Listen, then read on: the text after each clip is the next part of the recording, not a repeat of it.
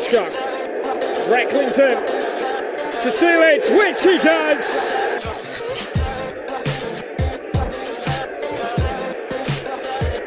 Vukic. Frecklington! Morgan didn't get there. McCabe looking to control it. Cleared out as far as O'Connor. Now Frecklington 25 yards up, tries to go! Another belter! Oh, it's a free header. And Rotherham are back in it. Lee Frecklington. Great strike! Oh, brilliant! Another fine header, another fine goal.